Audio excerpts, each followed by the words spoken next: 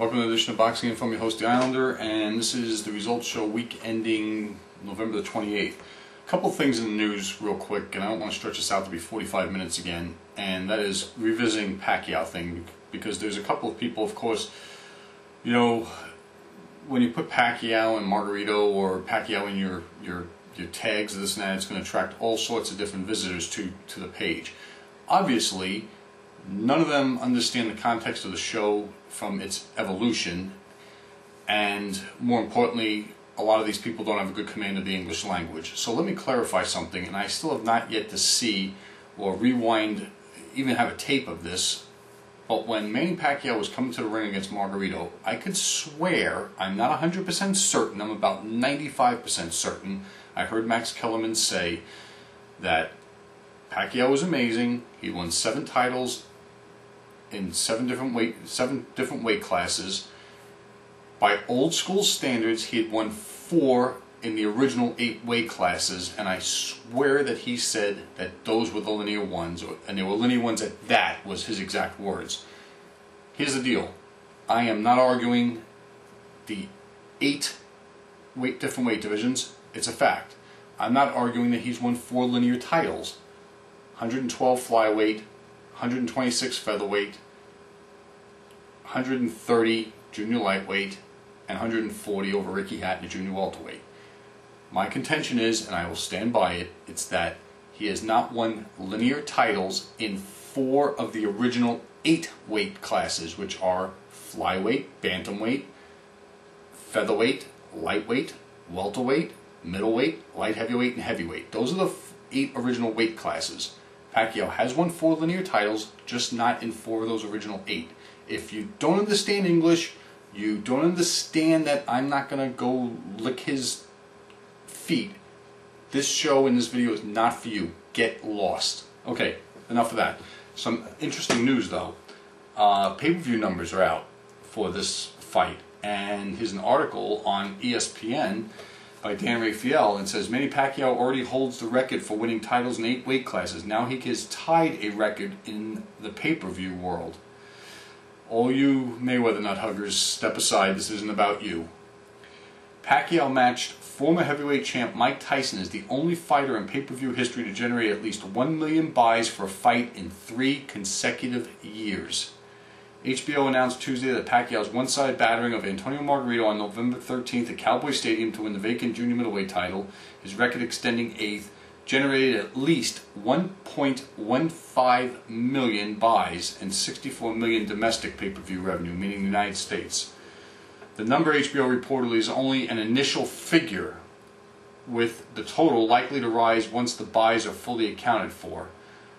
We're thrilled, blah, blah, blah, blah, blah. Pacquiao's lopsided 8th round destruction of Oscar de la Hoya, which sent him into retirement, generated 1.25 million buys in 2008. Pacquiao's 12th round knockout of Miguel Cotto in 2009 sold 1.2 million units. This is the 3rd consecutive year that a Manny Pacquiao mega fight has exceeded 1 million buys, and he has generated 5.1 million buys over his last 5 fights. True measures of his pay-per-view superstar status, Mark Taffet of HBO was quoted as saying. Pacquiao's other 2010 fight, a lopsided decision against Joshua Clottey at Cowboy Stadium in March, generated 700,000 buys. That fight was made on short notice, and Clottey was a virtual unknown. Their words, not mine. Okay. Regardless of that, results this past weekend.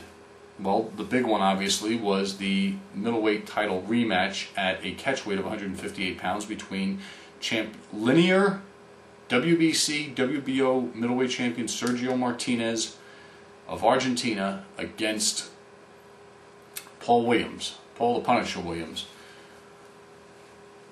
The result was one that I would never have expected, and I was expecting the decision to go one way or the other in a very tightly contested match.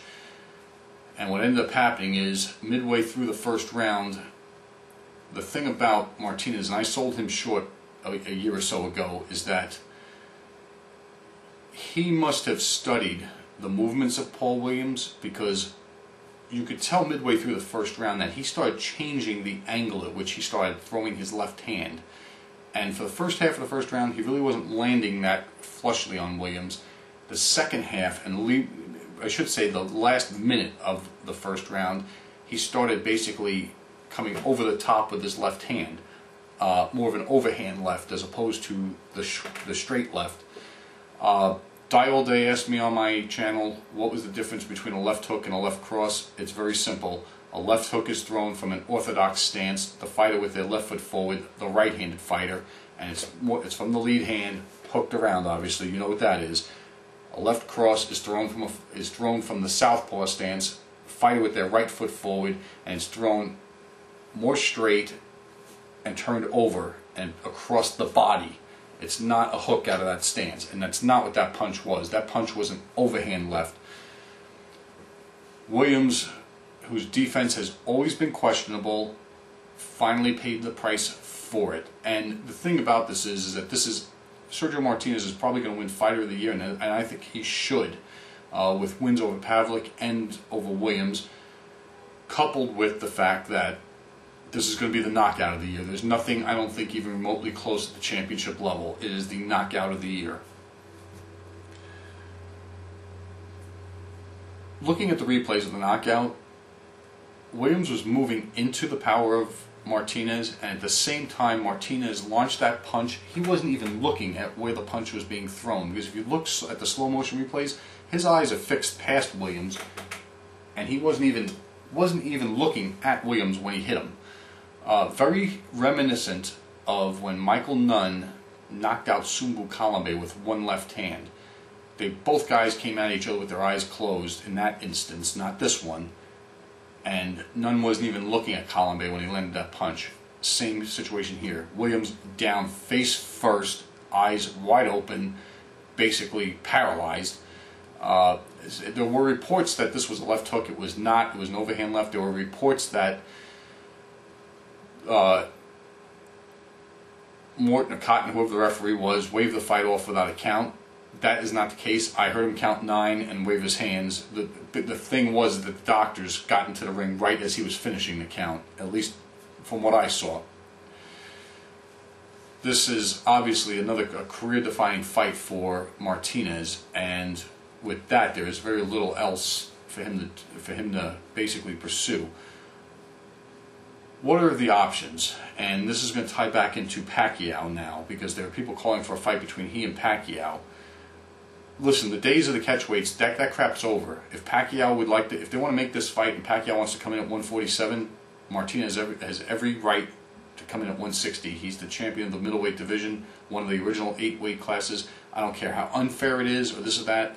Either make the fight at the real weight or don't make it at all. That's my sense in this. That fight's probably not going to happen. Just let's be clear about it.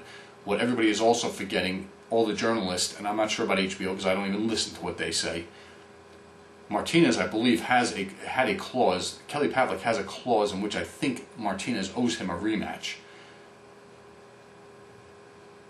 I think, not much is probably going to change from the first fight, although I think that if one of them is going to improve, it's going to be Pavlik from the first fight, not Martinez. Martinez is at the top of his game right now.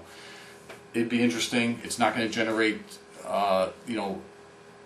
any type of pay-per-view extravaganza. The fact of the matter is that Pavlik travels well, or he has traveled well, to Atlantic City and draws a big crowd is one reason for that fight. Other than that, if Froch-Abraham or one of the other middleweights that was fighting in the super middleweight tournament actually drops back down the middleweight, I would like to see a fight between Froch-Abraham and Sergio Martinez. And that's pretty much, there was some other fights, but not ones that I mentioned or wanted to keep track of. With that said, as we approach the 10-minute mark now,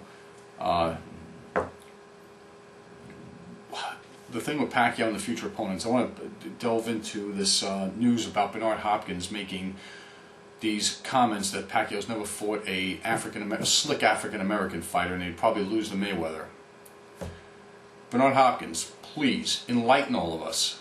How many world-class African-American boxers are there in the 108-pound division, the 112-pound division, the 122-pound division, the 126-pound division, the 130-pound division, the 135-pound division?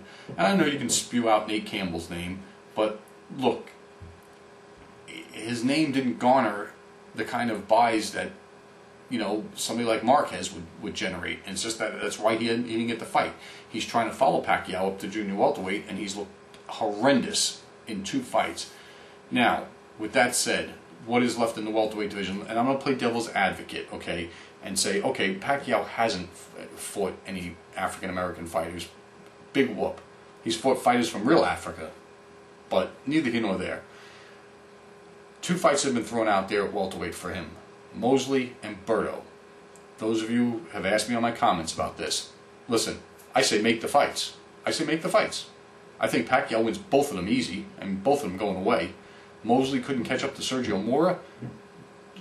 All of you people around the world have read too much into Mosley's fight against Margarito. Margarito was worn out by Cotto, worn out by Cintron, and it showed in Mosley's last 2 fights that he was basically in there with a punching bag when he was in there with Margarito. He wasn't ready to fight. His people didn't want to fight, and you're reading way too much into that. So, Pacquiao against Mosley, Pacquiao wins going away. Maybe Pacquiao even stops Mosley. I don't know. Mosley is not good at basically boxing off his back foot, as some of you would say. He cannot play the passive-aggressive game. It's the aggressive game at a slower pace is what it is. It's just not. It's not in the cards. Berto, way too inexperienced. 2 instances in which southpaws have hurt him really bad. Luis Collazo at the end of the first round of their fight, basically it should have been a knockdown when he knocked Berto down into the ropes. And rewind even before his title days against Cosme Rivera. Cosme Rivera was being outboxed by Berto and outpunched. He switches to the southpaw stance in the 7th or 8th round, lands a left uppercut, down goes Berto hard. Okay, here's the deal. Not a good fight. And I'm absolutely positive Pacquiao stops Andre Berto probably before the 9th round. I'm not 100% sure of it, but my gut tells me it's not a fight that lasts the distance. The Mosley thing, that could last the distance. He's savvy, but Pacquiao wins both those fights for different reasons. One, because Mosley can't catch up with him, and the other one because Berto, who can catch up with him, has a defense that's a little bit better than Paul Williams, but still it's penetrable by the southpaw. So I mean, it's go ahead and make those fights. Make them in 3-month increments. Maybe we'll get one for free on HBO. I don't know, but that's that. I would like to see Pacquiao kind of stay at 147, or even migrate back down to 140, and get in the mix with Amir Khan and Maidana and Alexander and Bradley. I mean, I think there is enough, maybe not to generate a pay-per-view, a million buy pay-per-view type extravaganza, but at least to make really good, exciting fights. All right, let's go to some things that are coming up as we approach now a little over 13 minutes. This weekend on Showtime from Oakland, California. What else is new with Andre Ward, huh? Northern California again. Andre Ward taking on Sakio Bika for the WBA Super Middleweight title. It's also quasi part of the Super 6 tournament because Ward has enough points now. He's already into the, I guess, into the finals. I'm not keeping up with this because it's just ridiculous. I mean, to me, but that's going to be an interesting test for Ward. I expect Ward to come through and win a decision, but Bika has had has revitalized his career with that Contender show, and I expect Ward to have some anxious moments. Let's put it that way. I'll put it to you that way, and I expect him to scrape. This fight should resemble Joe Calzaghe's fight with Sakio Bika. Would I be shocked if Bika pulls off the upset? No, but it's highly unlikely. It's going to be interesting. It's definitely going to be interesting. All right. Also in Helsinki, Finland, and I think Hitman Conan or one of you guys is going to this live, if I'm not mistaken. Maybe it's not Hitman. It's somebody else. I keep getting some of the names mixed up. One of the subscribers and the regulars on this program is going to this fight. Super 6. Group Stage 3, Carl Froch, Froch-Abraham, 12 rounds for the vacant WBC Super Middleweight title. I guess this is going to be Kessler's title, that they're going to be fighting for. Interesting fight. If they each fight the way they have been fighting, Abraham should win this fight. If Froch reverts back to the roughhousing tactics that he used against Durrell and lets his hands go like he did against Jermaine Taylor, he's definitely in the fight. He fights like he did against Kessler. I don't want to hear any more sour grapes. Look, Abraham is going to punch in those wide shots, and this could be a real stinker of a fight. Just let you, because both of these guys are hesitant, and they both have dynamic ability, knockout ability, and stuff like that. But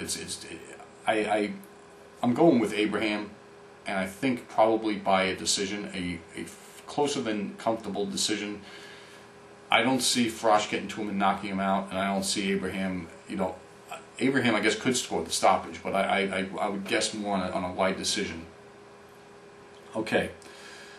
Next order of merit here, Las Vegas on HBO. I believe 3 of these fights are being shown on HBO. I thought I had read that. It may have changed. Celestine Caballero taking on Jason Litzau, 10-round junior lightweight fight. I'm expecting Caballero to run through Litzau. It'll be interesting or competitive maybe for a round or 2, and then Caballero's going to pull away and probably stop Litzau. I'd be surprised if there's any other result. Okay, Andre Berto, the man in question, again, whose name's being thrown around, and he's chasing Pacquiao around, taking on Freddie Hernandez, 12 rounds. Berto, wide decision, middle to late round stoppage, Berto. Look, the thing is, he's being fed a steady diet of what I would call B and C rated boxers. When he's been in deep water before against other fighters, he's looked vulnerable. And my thinking is, this is just a stay busy kind of fight. I've read that Lou DiBella has said that if they can't get Pacquiao, they're gonna go after Mosley and this and that. Look, that would be fine with me, and I'd be fine with Pacquiao fighting the winner of Mosley and Berto. I'd be fine with that. But I think that they think this guy is better than he really is, and I'm just keeping it real. He hasn't proved nothing to me. That's just the way, and a lot of it is not his fault. It's the fact they can't get fights for him. But he is the one who backed out of the Mosley fight.